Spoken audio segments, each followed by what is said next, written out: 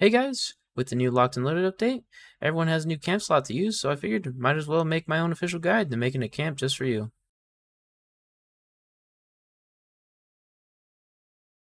In Fallout 76, you could literally place a camp anywhere, but with this guide, I'll show you what you should be looking for and how to make a camp that fits your needs. Before you start building a camp, it's important to know what you're looking for, and I've narrowed it down to 3 basic things you want to look for when thinking of a new camp slot. The big 3 things you want to look for when looking for a new camp is the type of region, the local resources, and what type of camp you want to make. There's 6 regions in Fallout 76, and going in order from lowest difficulty to highest, it goes from the Forest, the Toxic Valley, the Ash Heaps, Savage Divide, the Mire, and the Cranberry Bog. On the screen, you'll see a brief description that I've given of their location and generally what it looks like. So with following this tutorial, the area that I want to build in is the Ash Heaps. With more of the endgame content, I've realized I've spent a lot of time in the Ash Heap and I've never built a camp there, so I will start there. Once you decide what region you're looking for, then you have to think about what resources you want to have around you. Since your camp can be placed anywhere, you can take advantage of the local resources. Those being water, mobs, resource nodes, loot spawns, event spawns, and player vending. The closer your camp is to the action, the less money you have to spend traveling every day. In all of my campsites, the thing I prioritize highest is a resource node. Just like workshops, you can find ore veins around the map, and you can place your camp around it too. When you put your camp near an ore vein, you could put a collector on top of it. It is extremely helpful to have passive collection of resources, so whenever you come back to your camp, you're still fully stocked. Based on where your camp is placed, that will determine what kind of player comes to your camp. If you're in a high-level area, high-level players will come to shop. If you're in a low-level area, low-level players will be scrounging around for whatever they can get. Same with the mobs or random enemies that can spawn around. If you're in the Cranberry Bog, expect to get attacked by Scorch Beasts all the time. If you're in the forest, expect rad roaches to be your friend. If you know the game well, you can put your camp around event spawns. Just remember not to put it too close to nuke drops, or else your base might be ionized. Lastly, you gotta think about what type of camp you want to make. Are you going to be a lonesome player in the wastelands, or are you going to start a brand new colony? It's all up to you. I typically try to build a camp that has a lot of utility, for others and myself. I also enjoy having a faction theme to it, but I think for today, I'm just going to be building a house. I'll try my best to call out any interesting building tactics I remember, but most of this is just going to be me freeballing it. In the description, I've linked the map I'm going to be using, but this map just lets you narrow down what resources in the areas you like to look at. You can toggle on and off the resource nodes you want to see, and remember to toggle on the workshops so you can see where they are so you don't accidentally attempt to build a camp there. On the map here, I'll point out a couple high value places that pretty much everyone has built a camp in at least once. When you have your primary camp as a popular place, it's highly unlikely every time you log into the server you'll be able to place down your camp. So I'd recommend having your first camp be somewhere that's not as popular, and your second camp you could be a little bit more daring with. As an example, I built my first camp up here in the forest. I chose a spot because there's a junk vein here, and it's right in the river so I can collect water. This base, I stuck with a Brotherhood theme, but my next base, like I said, is going to be just a house. Alright, let's open the map and see where we can go. Let's start by hiding all, and then let's toggle the resource nodes we want to see. Typically my go-to are acid and junk.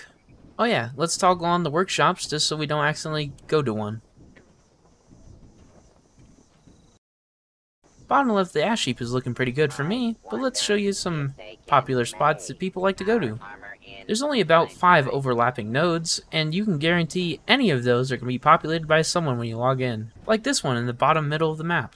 If you can get it, you could build a cool tower here, but it's hard to get, so I won't be building there today. Up here in the top middle, there's a junk and lead spawn that you could put a camp in the middle of. Like I said though, this is probably not going to be too common to get. This probably isn't the exact spot, but somewhere over here, there's a lead and gold spawn. This is also pretty popular too, but I'm not too interested. Alright, let's start from the bottom and work our way up.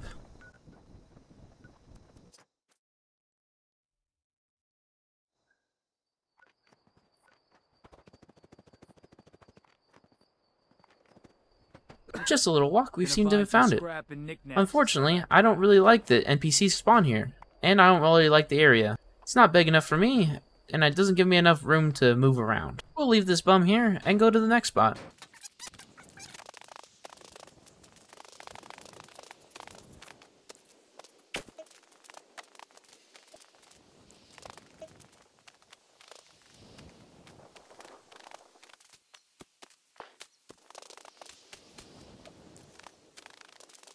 Took me a moment to find it, but it's kind of off the path. This area seems really cozy. I guess this is going to be the spot.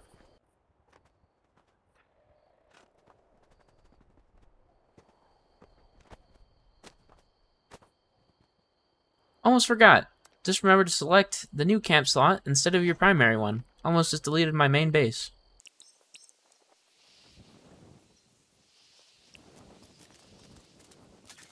First things first, place down your foundations.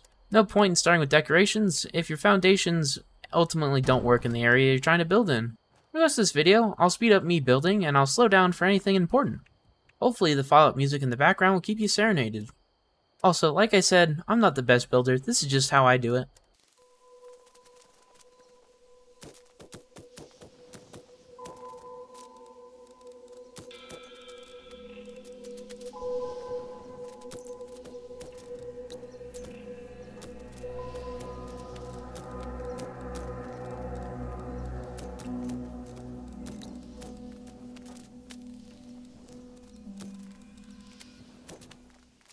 Alright, let's start with some walls and see how it looks.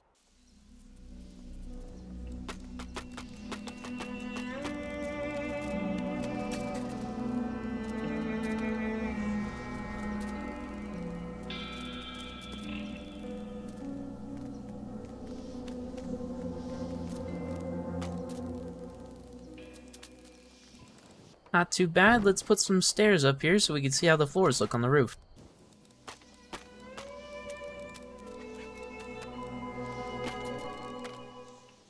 In this, I'm going to try and build a sky bridge between the two main structures. The first tower, or part of the building, is going to be the trading depot. It's where people can come in, fix their armor, and also buy some of my wares. And then the rest of the building, I'm just going to throw in everything else. The second tower, I'm going to try and make it a little bit more homely, but, you know, I'm not the best at building, so let's just throw those together.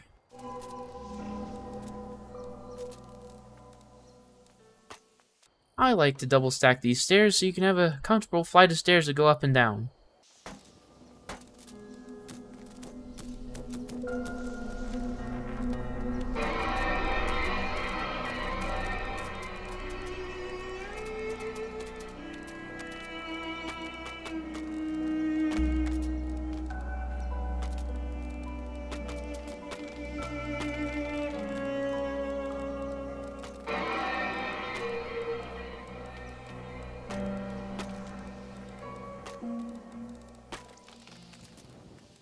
Alright, let's shape this up a little bit, throw some walls on it, and see how it looks.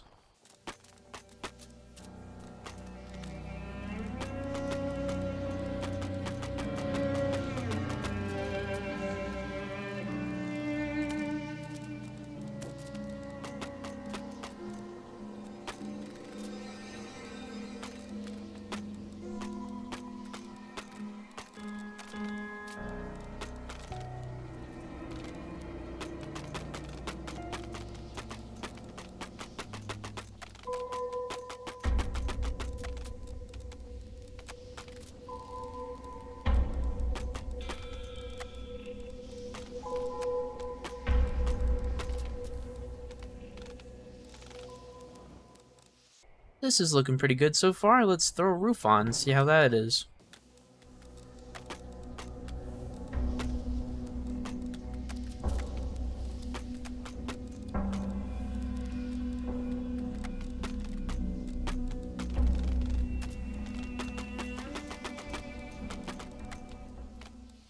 Oh, looks like I've hit the top of the build area. If you didn't know, depending on where you put your workbench, that determines the area around your camp and also the height of it. To get around this, we're going to turn it into half walls and put a roof on top of that. Don't ask me why, but that doesn't count as a second floor. It just counts as part of the first floor.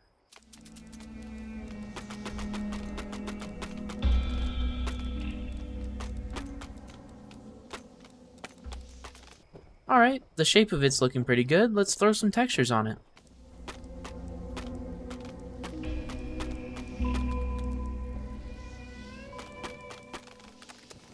The trading tower, I'm going to keep into a metal kind of look, and the homely tower, I'm going to keep with concrete and wood.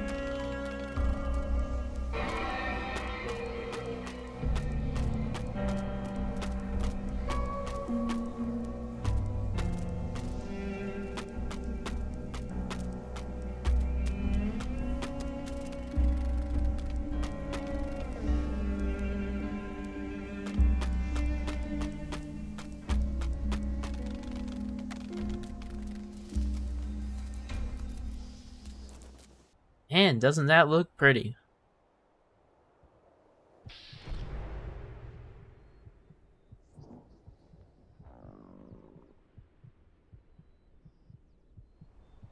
Alright, let's next go into decorations inside and out.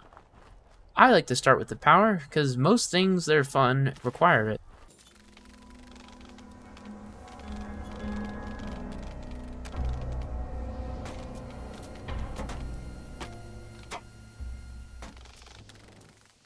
Let's take advantage of this really annoying tree and use it to connect the rest of the house to each other.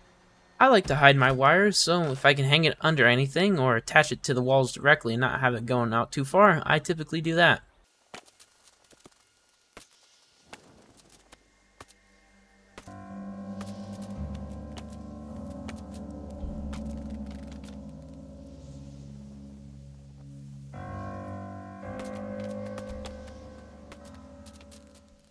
I'm going to have the power grid split right here, so I can have my vendor on a switch, and have the main gate for the vendor on a switch too. This way I can close up shop just in case any new annoying exploits come out and I need to close my shop immediately. If you didn't know, you could put wires through a door, and then change the door to a wall, or a window. This way, you can have wires clipped to wherever you need them. You don't have to work around with those stupid annoying connectors.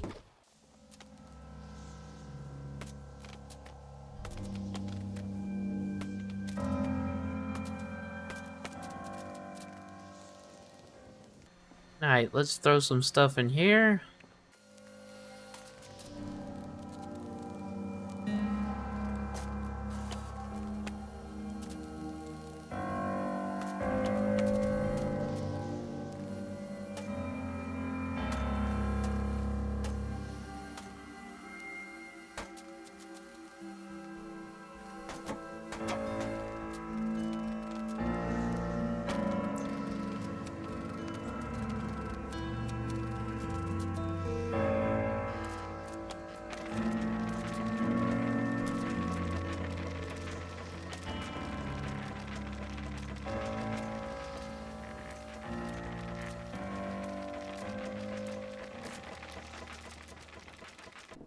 Alright, that's good enough for over there. Let's try to build a little porch.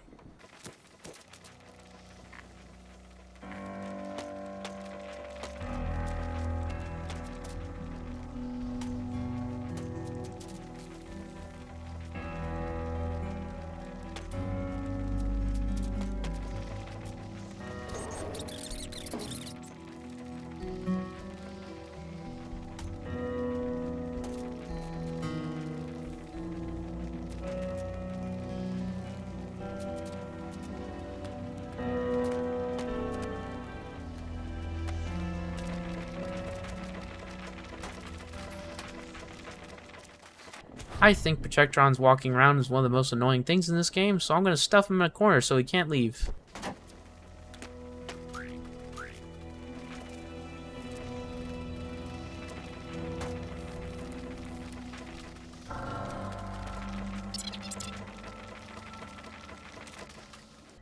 Let's go back to putting some wallpapers up.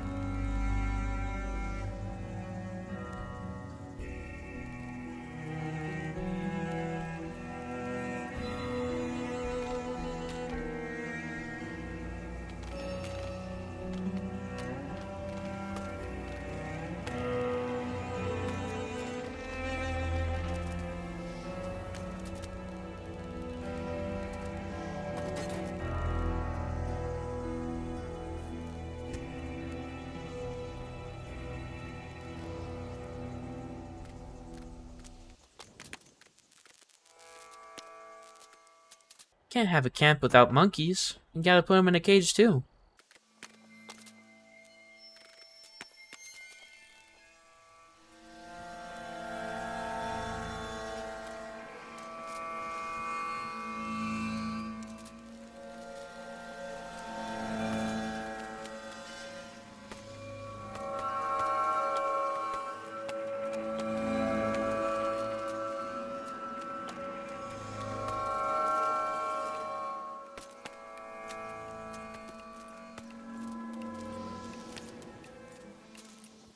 I thought it'd be easy just to slap some lights in there, but this cage is really stupid, so I'll just give them some candles and get the spooky vibe going.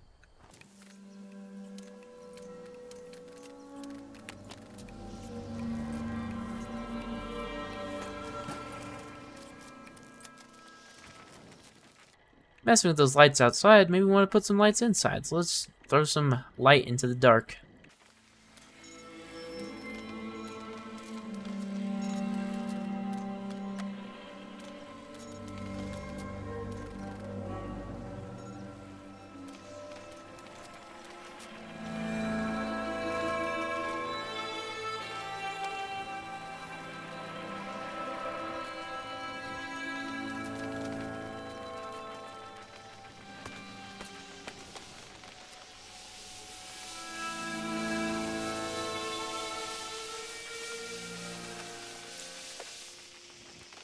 I'll keep this room nice and dingy for Sophia. She's kind of annoying, so I'll give her a disgusting room. Right next to the generator too. She'll never sleep.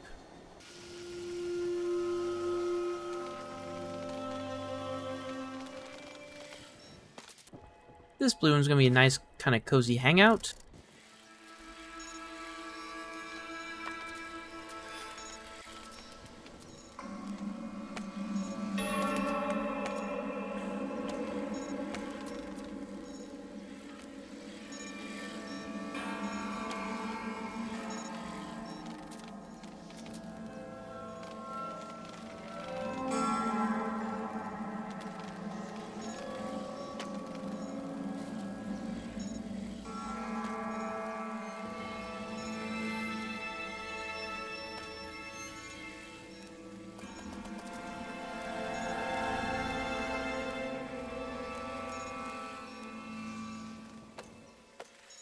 And this yellow room, or kind of beige room, is gonna be like the dining area.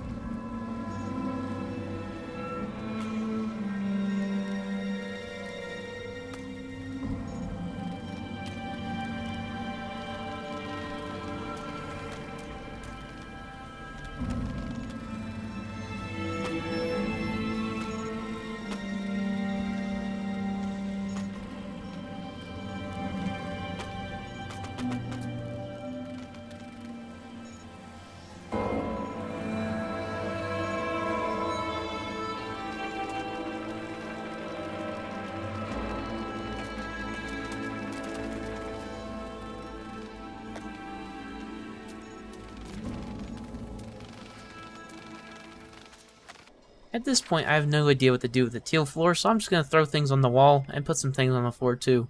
Maybe this will be like a flex room or something, show off all my cool stuff.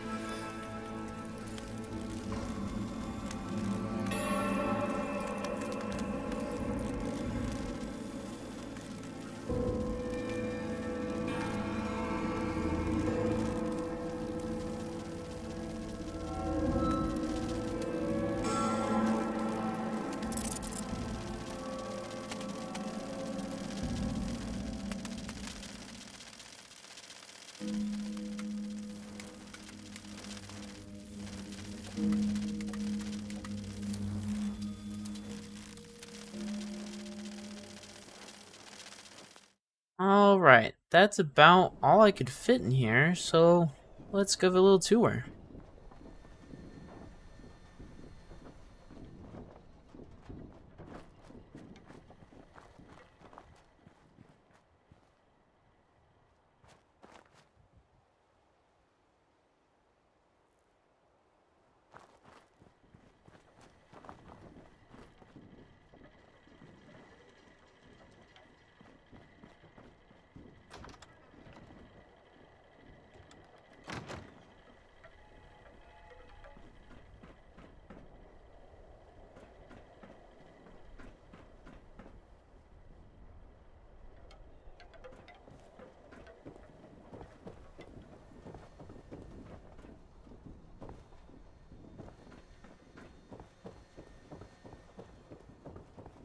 Alright, that's my camp. Hopefully you guys enjoyed. Hopefully you learned something new. Also, if you saw all the Easter eggs, leave a comment down below with their locations. Thanks for watching. If you enjoyed, leave a like. If there's anything else you want me to cover, leave a comment down below too. Thanks for watching.